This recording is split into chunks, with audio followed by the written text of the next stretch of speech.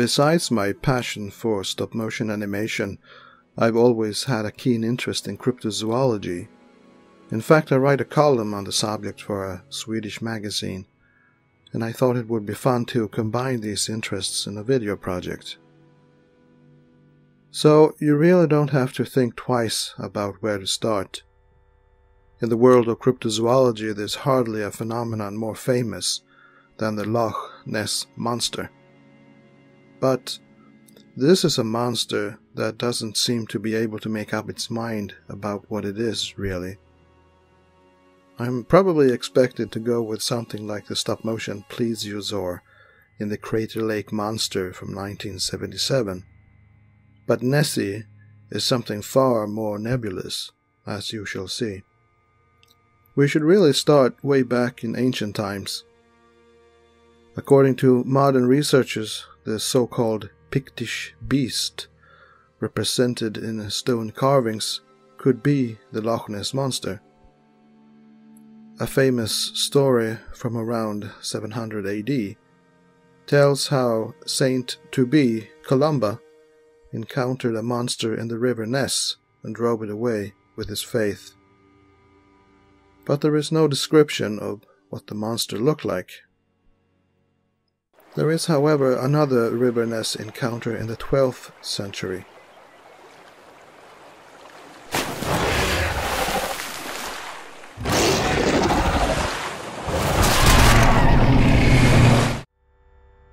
According to a manuscript by cleric Walter Bingham, that's what came out of the river. Traditionally, Loch Ness is the home of the water horse, a shape-shifting supernatural creature. It's easy to see how generations could tell stories about the lake. It's huge, with dark, foreboding waters. It's actually during the 1930s that the ongoing slew of modern-age sightings take off. People see something unfamiliar splashing around in the lake.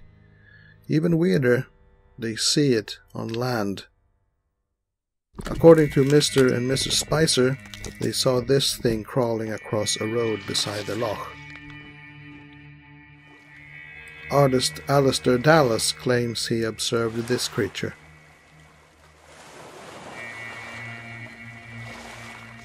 Arthur Grant says he almost hit this beastie with his motorcycle.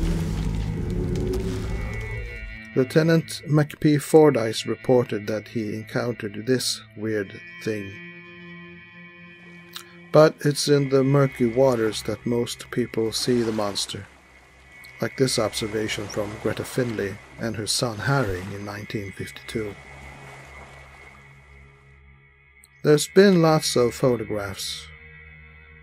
Some are even from under the water.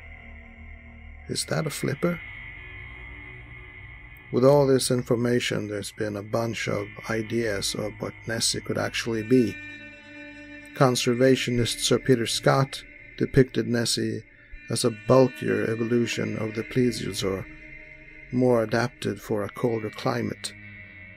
He named his creature Nessiteras rhombopteryx, Latin for the monster of Ness with a diamond-shaped fin. In 1977, Anthony Doc Shields performed a magic ritual at Loch Ness and took these photos. He theorized that this is not a plesiosaurian descendant at all, but actually the spout of a giant mollusk.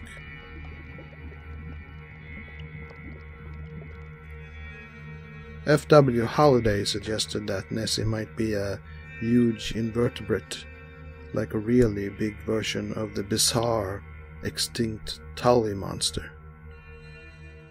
Of course, the local tourist industry has made the most of the phenomenon. Most postcards seem to suggest that Nessie is some kind of serpent, but my favorite version is a sort of dinosaur Scottish Terrier hybrid.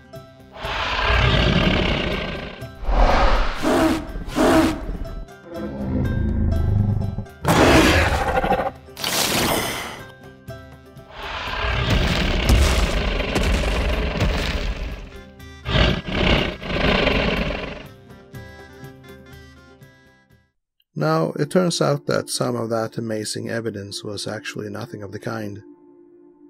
This was apparently just a model. The famous flipper photograph was so heavily retouched that the original probably just shows the bottom of the lake.